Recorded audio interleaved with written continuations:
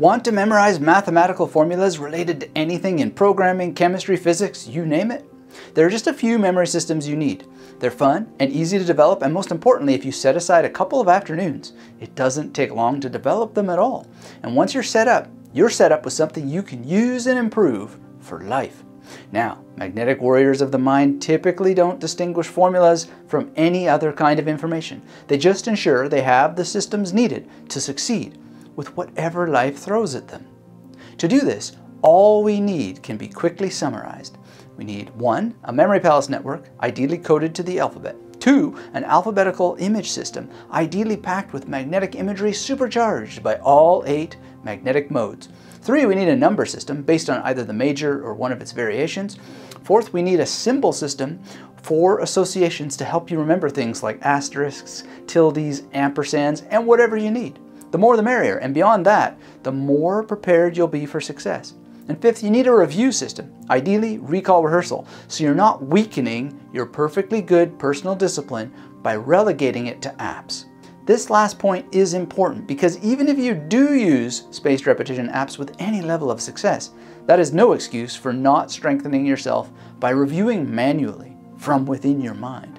The best memory science shows us that it is active recall that you practice generating without assistance that forms memory the quickest. So you are only robbing yourself by using software instead of self-generated recall rehearsal. Now, a warning before we look at an example based on a formula you might need to memorize. A good while ago, I released a video called How to Memorize a Textbook. In this video, I answered a question about memorizing formulas, but as many people have pointed out in the discussion beneath that video, the formula is incorrect. I actually don't know if it's correct or not. I was just answering the question and took it on faith that the person asking me about it knew what he needed to memorize. As a person who studies mostly matters pertaining to philosophy, history, and languages, I do not know if the example I'm about to discuss now is correct or not. And that's beside the point. When you have these tools, you can memorize anything, and it's up to you as the learner to ensure the accuracy of what you're memorizing. So with that caveat in mind, here's the quadratic formula, which I found simply by searching Google for typical math equations. First, I would divide this equation in half so that the monkey mind doesn't start huffing and puffing about how overwhelming the whole thing is. You can even split it into 3 parts and distribute those parts into 3 discrete sections of a memory palace. And if you have your systems in place, the memory palace is simple.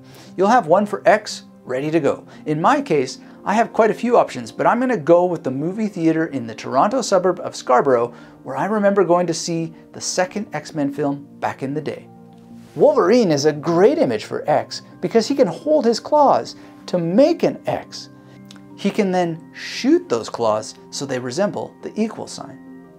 Now, I'm not a mathematician or someone who needs to memorize formulas, but I'll bet that there are all kinds of letters that will need a plus or minus to them. So when I think about minus B, I'm already thinking about Christian Bale and how he could either be positive or negative.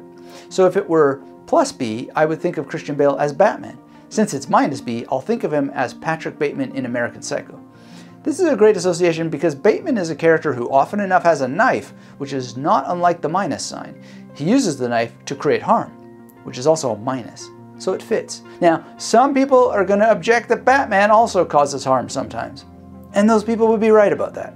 But those people might also be overthinking this process, and if that's the case, just give your Batman the Christian cross to hang on to, and that should solve any issues. I could go on, but the long and short of the matter is that if you know the name of a symbol, you can create an association for it. Plus minus can apparently have all kinds of functions, but the symbol pretty much tells you what it is because plus minus looks like a plus sign over a minus sign. What about this strange check mark for square root? Well, S and R form the beginnings of the 2 words, and that evokes squirrels. If you think about it, the symbol looks something like a squirrel, and you can get squirrels interacting with Batman, can't you? And in this way, you can develop associations for each and every symbol and every letter of the alphabet. The major system will give you a means of memorizing numbers, and sometimes our community meets for a live seminar called Major System Mastery. If you'd like to be invited to a future session, make sure you've taken my free course at magneticmerrymethod.com/YT. Having a major system will allow you to create images for each and every number, and many people can develop this in a very short period of time. After that, it's just practice. You can also use a simpler number image system. For example, in AC/2A, I would have Al Pacino and Cookie Monster laying a ladder against a giant swan. The ladder looks like the forward slash, and swans look a lot like the number 2. The rest is just recall rehearsal, which I teach you the basics of in a video called Repetition Rules. Now again, I'm not a mathematician and have no reason to memorize formulas. However, people have thrown them at me more than a few times back when I was doing live streams, and I could memorize whatever they threw at me quickly and with accurate recall for 2 simple reasons. The first is that I simply don't think about the category of formula as having any special property. It's just information. And second, I use the tools from the 5 systems we've just discussed. Even while holding a live stream, applying all of them is possible in real time. The trick is to be prepared with the memory techniques in advance. So how do you do that? Well, you'll want books and courses from people who have some demonstrated record of accomplishing what you want for yourself. Then practice what they teach you after developing your own systems. When it comes to formulas themselves, I'll repeat my warning from before to help make sure it sticks. Take care that you're memorizing formulas you need and make sure they're correct. And don't fret about how long these skills will take. Simply understand that developing the 5 systems does not need to take longer than a week. Get the free course on my site to start mastering the Memory Palace component at magneticmemorymethod.com/YT. Then put the time aside and make it happen, because mastering these techniques will give you a competitive edge. The small amount of time you spend in the beginning will reward you with mountains of free time in the end. I found this to be true during grad school myself when I wrote 3 novels while studying very challenging material. Now, speaking of challenge, pop your most challenging formulas into the discussion area and let me know that you're on board and are committed to becoming more than a master of memory. Commit to becoming a magnetic warrior of the mind.